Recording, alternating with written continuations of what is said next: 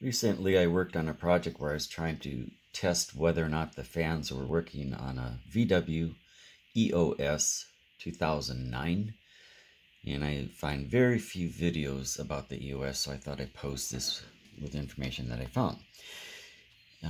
I wasn't sure, it appeared that the fans were not turning on like they should. However, after reconnecting it, I found that the fans did turn on as they should, or so I think. I did attempt to replace the fan control module in this EOS version 2009 USA model. This particular fan, the control module is in the back of the fan, and you'll notice there are no screws or bolts holding it on. And I bought a replacement fan, which pretty much looks like this. And this module has holes for bolts to attach it, but I couldn't take off the back of the fan, so for whatever it's worth, this is the part number of this fan. It's 1K0959-455DL. And so if you wanted to get a replacement for this on eBay, you'd have to get the whole fan assembly. This particular control module alone is not good for this particular model. If you got for the VW EOS, they do have a replacement fan where the fan control module can be removed.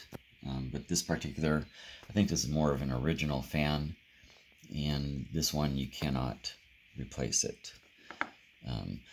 The connector itself, basically, or the fan control module itself, looks similar. This is the end connector for it.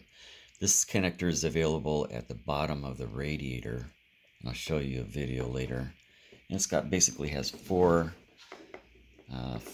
wires coming to it.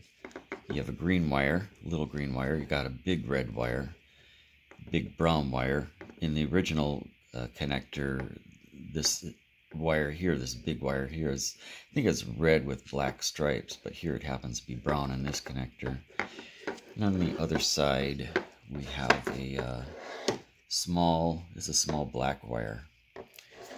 And basically, that connector, I believe, is called J293 in wiring diagrams. So basically, in the car, previous to this, I've already tested out the big wires coming to in this connector. So the big red wire is for power, and the other big wire is the ground. And primarily what I was testing was I was more concerned about the small wires, because the little green wire here where I have a hat pin pushed in the back of it, I'm testing its voltage. So here I'm testing voltage, and so I have two multimeters, and one multimeter is attached here in red, or the red connector here. It's connected to basically I'm testing the voltage on the green wire. And then I have another multimeter connected to a pin, and I'm testing the little brown wire, or black wire. And so for the ground of the multimeters, I've attached the ground to the bottom of the transmission. So that's where I'm getting ground from for the two multimeters. And I think it's actually safer to test the voltage than testing continuity, because if you were to test continuity, understand that the big red wire basically the big red wire on the connector, primarily it always has voltage. So the big red wire here, even when you turn the car off, there's strong voltage. So I'd be careful in doing any continuity testing, even when the car is turned off. Unless you actually disconnected the battery, then that'd be okay. This other wire here, it's a big, in this case, it's a big red and black wire, red wire with black stripes. This one here is ground. So, and like I said, while I let the car warm up in idle mode for at least 10 minutes, and it became up to operating temperature. And one thing I found was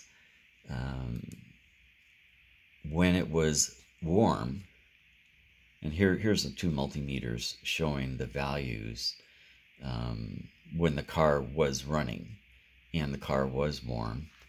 And one thing I found was the multimeter on the right is showing the voltage of the little green wire, and basically it fluctuates a lot,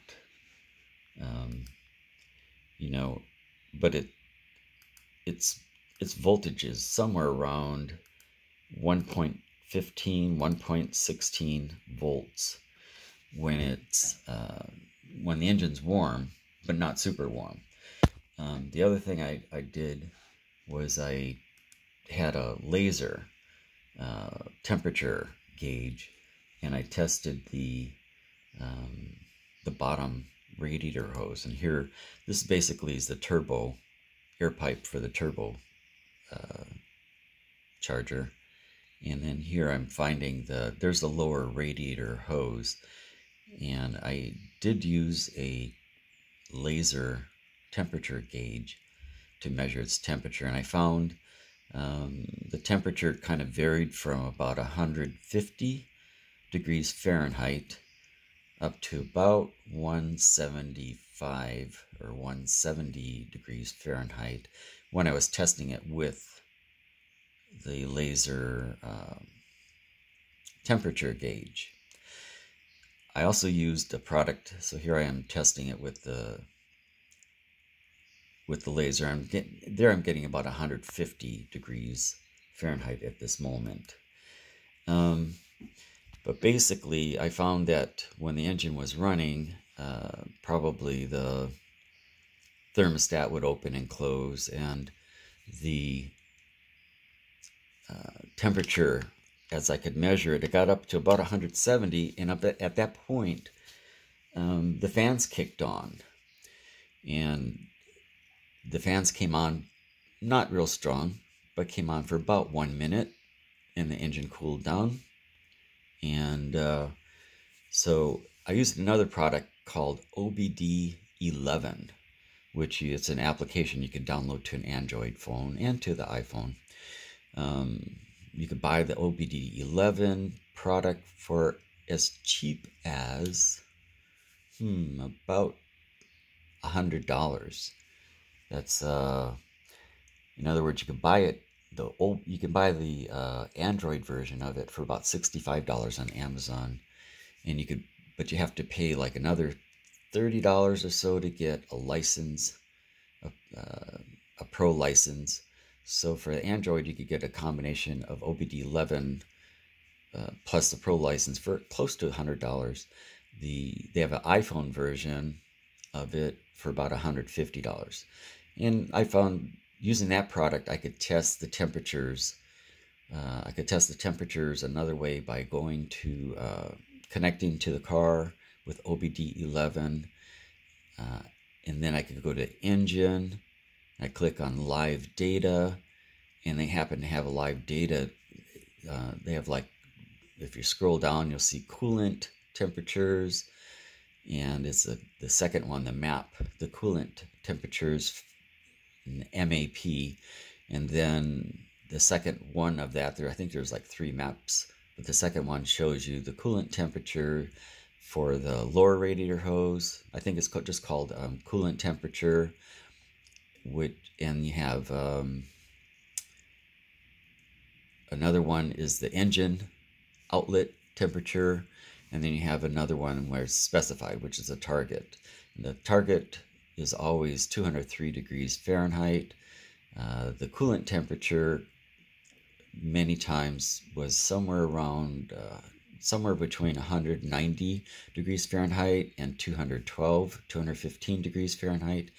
And the engine outlet temperature was usually a little bit higher, which was around 209 degrees Fahrenheit, something like that. So when I measured the temperature using this laser temperature probe on the lower radiator hose, when it read 170 degrees Fahrenheit, the OBD11 app temperature showed that it was about 215 degrees Fahrenheit.